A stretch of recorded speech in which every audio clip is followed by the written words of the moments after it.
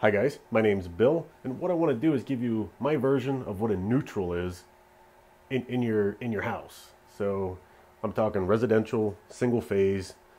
You have a pull out at the street that has a transformer on it. It sends 3 wires over to your house, which run to your main panel.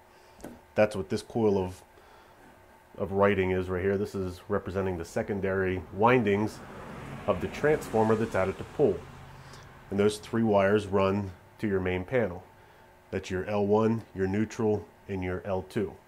If you measure across L1 and L2, you're going to get 240 volts. If you measure from neutral to L2 or neutral to L1, you're going to get 120 on either one of those. So what does the neutral do? Now the neutral is not a ground. It's two completely different things. The ground in your system, basically, if you have a lightning strike at the lines outside or your house, it's to provide a path for the voltage to go to the earth, so it doesn't blow up your TV or your appliances or whatever you got in your house. So that's the main job of the ground. Has nothing to do with voltage.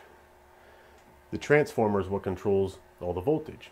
So let's say on your A phase or your L1, you have a total of 5 amps of draw. And on your L2 from neutral, you have 7 amps of draw. That's a combination of lights and whatever else you have running in your house. Now a lot of people say the neutral balances the load. Not really. What it actually does is it provides a path back to the transformer for the unbalanced portion of the load. So you have 5 amps here and 7 here. That's a difference of 2.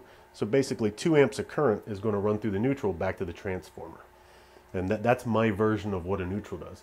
If I'm wrong, feel free to correct me in the comments, or if you have a different version, let me know.